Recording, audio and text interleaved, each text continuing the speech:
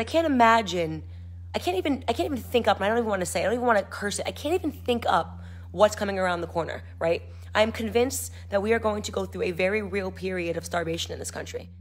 And I am convinced also that you will be starving, you will have no job, and you will still have people that are convinced that it's because of white supremacy. Yeah. Of complete and utter nonsense that we are dealing with in this country. What is it going to take for you to wake up to the fact that this is tyranny? That this is the stuff that they convinced you, that media brainwash is real, okay? America's not special. What happens in China? What happens in North Korea? State-sanctioned TV. Their job is to make you agree with the state, okay? The state is in control. You sacrifice everything to the state. That is their job, and you're still watching it. I went on Twitter today. This is a real headline on MSNBC, okay? Real headline. Opinion. Why inflation is actually a good thing.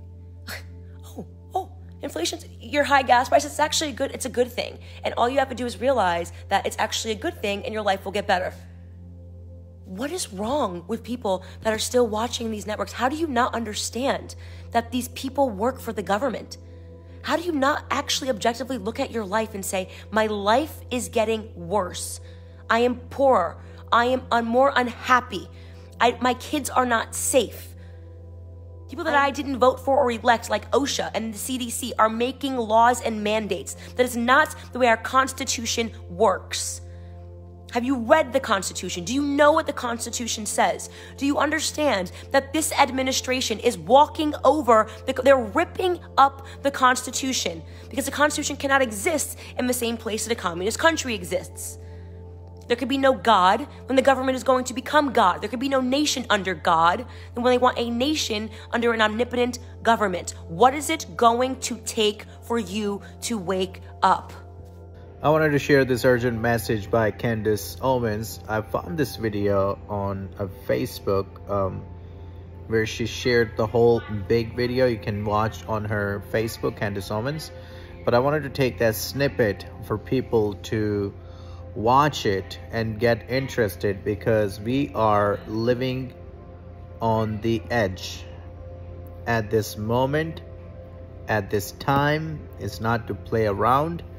I am calling all churches, all pastors to get on their knee, pray for the United States of America, pray for revival, pray for the evil to be taken down and the righteous to be restored.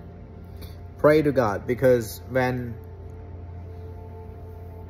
leaders of the nations, their heart is not aligned with God, then nations suffer and the people suffer too. But if the leaders, like King David, as long as King David's heart was aligned with God, Israel prospered. Same thing with the soonest his heart turned away, they lost the battles. Same thing with Saul. When his heart was right with God, perfectly, everything was working fine. But soonest he disobeyed God, Israelites lost, and King Saul was replaced. But not just only he lost his life, but he also cost Israel lives too. Same thing with King Solomon. You can go down in the history.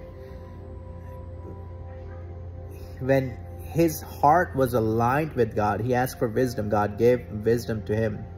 But as soon as he turned away from God, began to fall in love with the foreign ladies, his heart was moved away with God, and that suffered the split of north and southern kingdom in Israel.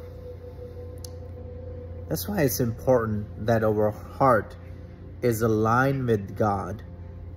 And we're not playing around. We're not choosing leaders that are going to be detrimental to our society. You know, some people choose a certain leader just because they have hatred for another leader in their heart. Choose not for just out of selfish motive, because simply you don't like the person. choose because you want the person to do right.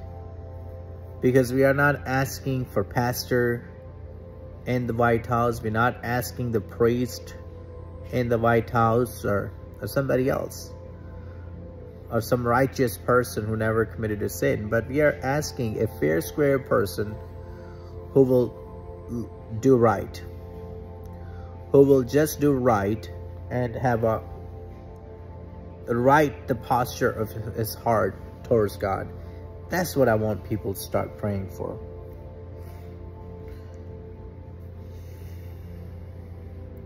Candace mentioned a lot of things, and that's where she gets passionate about it. I love it, because she has a passion for a nation. She wants to see United States of America come to awaken to for Americans to open their eyes to see, like, hey, we cannot long, if we just blink our eyes, something bad's gonna happen.